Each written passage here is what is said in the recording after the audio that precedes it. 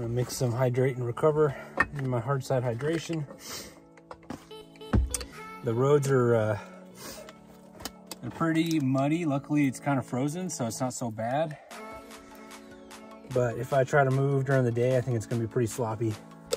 See how it goes.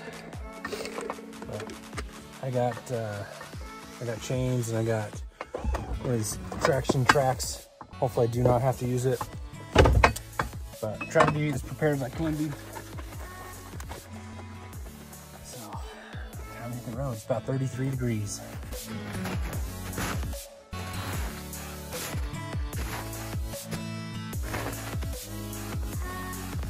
the tracks.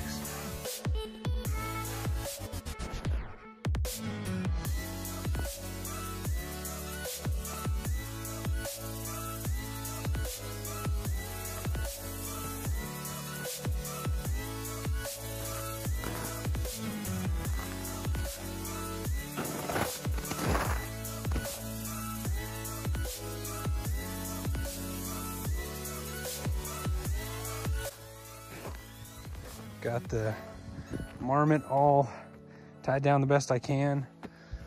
I failed to bring extra stakes, so used the options I had around me, and I think it'll be all right.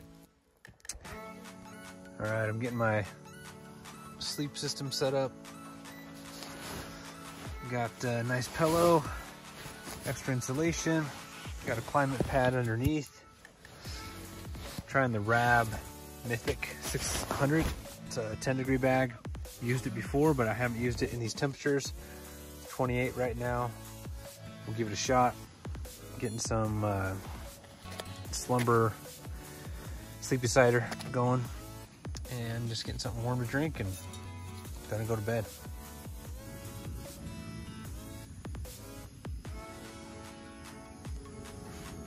All right, finally getting out here. The roads are gonna be pretty nasty. I try to go to some routes that I've done in the past, and I'm out here alone, and I know it's gonna be worse once it heats up. So turned around, and this road I went on here is gonna be dicey as well, but it's not as bad. So hopefully I don't get stuck. I'm trying to be safe because I am alone, but man, the temperature is nice. Like, there's no wind. Everything on the forecast said crazy wind. So I'm super glad I came down. Gonna try a new spot I've never been to over here and see if I find some tracks, and try not to worry too much about the roads turning too muddy, but we'll see. Snow is frozen, not going in really. Just staying on top. Got some tracks through here. Shoots across that way. But yeah, they could be anywhere. It's always a mix. I found them in the low stuff and I found them in higher up. It seems like I personally have found bigger ones higher up, but I know people that find huge ones out in the flats. So they really can be just about anywhere.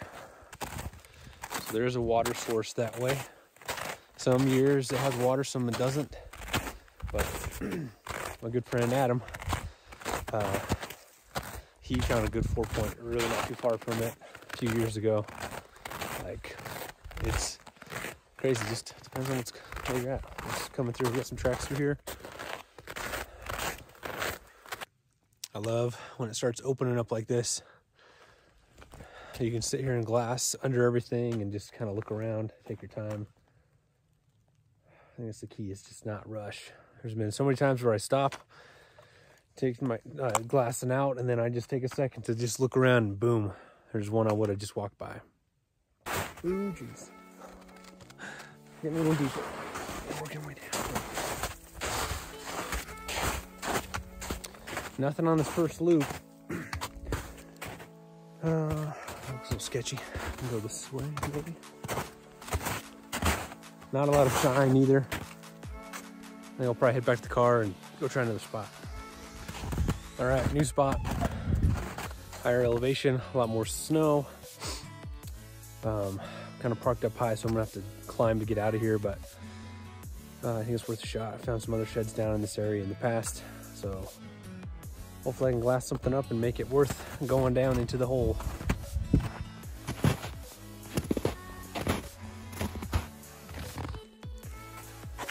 All right, hiking into another spot.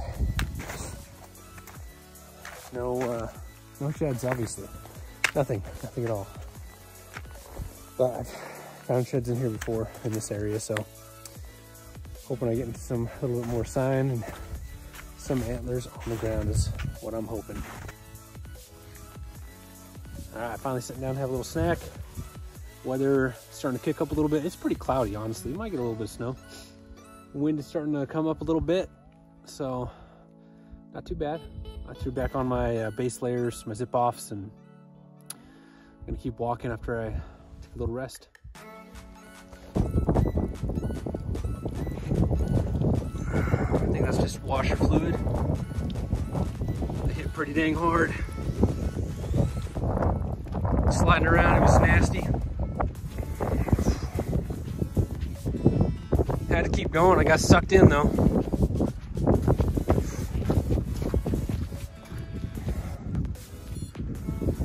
I hit the side way up there. Jeez.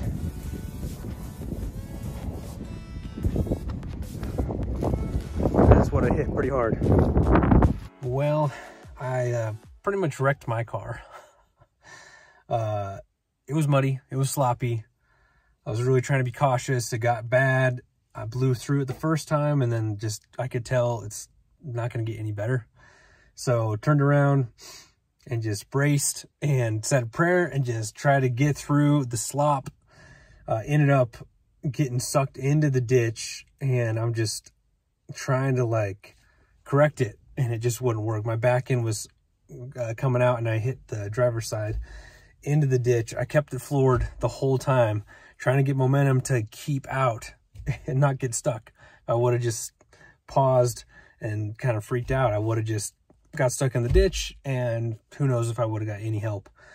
So I gunned it, kept it going, and somehow my little Subaru climbed out of that thing. But gonna need a new bumper, new light, which would come with the bumper, I guess, new windshield fluid reservoir, which I actually already have one of those because I picked it up at a pick apart a while ago, but because it was already leaking. But it hit hard. The straightness, the alignment does not seem like it's on. Seems like it's pulling to the left pretty hard. I was worried, yeah, that I wasn't going to be able to drive away from it, because I knew it was going to hit hard, and I just gunned it and just, come on, trying to pull it out, and it just sucked me right in and hit and then got out. So I'm still being cautious out here. I went to another spot. The roads are really bad that way, so I'm parked where it's safe, and when I'm done, I will drive out. Shouldn't have any issues. But I'm gonna go try one more time to find some sheds. Hopefully it'll all be worth it. For the record, I am still having a good time, and still pumped to be out here. Lame about my car, lame that I hit the ditch, but I'm grateful I'm not still stuck. So yeah, I think I'm gonna find something. The crazy story has to lead some awesome sheds, something to bring up other than a beat up bumper. Pretty cool experience. Bunch of deer, $5. There's a Forky that didn't have one side, and then 4 other bucks that were awesome to see. Nothing crazy. There was one that was really big 4 on one side, like tall, like overly tall, and his other side was like a 2 or something. At first I thought he had shed the side because his right side was like nothing, but they're out feeding, and yeah, too early for browns, but at least I know where to go. I mean, generally when I come back in a few weeks, hopefully. Temperature started to drop pretty good. It's cold. Successful day, man. Look at that sunset. Ugh. It's awesome. Oh, excited to go hop in bed. End of the day. Just found an arrow and a broadhead just on the ground, and And I'm like, I could just take the road all the way back, but I'm like, nah, let's go off the side of the road and find a shed.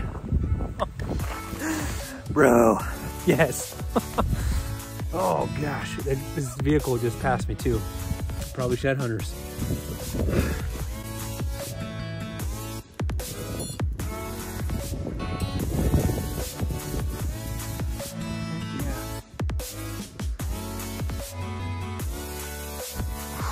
Nothing like an end of the day shed.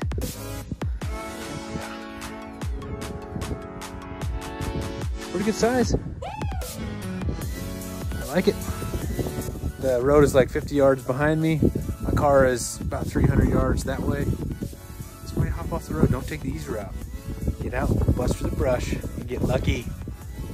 It'll pay off sometimes. See, I told you something good was gonna happen tonight. Boots did good today.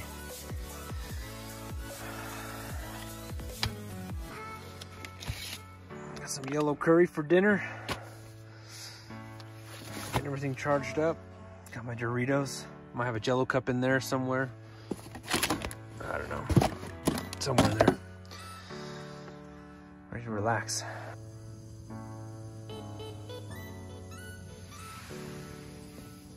All right, made it through the night, but my tire is flat.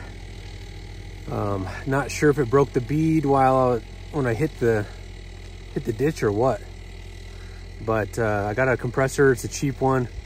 First time using it. I hope it can get it up to where I need to be, and I want to continue to take down camp, and then if I get enough air, then I'm gonna hit the road.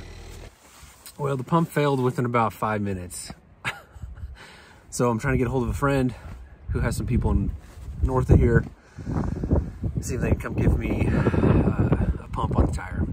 All right, my uncle is gonna come out and take care of the tire, get it all pumped up, and I'll hit the road and watch it on the way home. Sorry about the sun.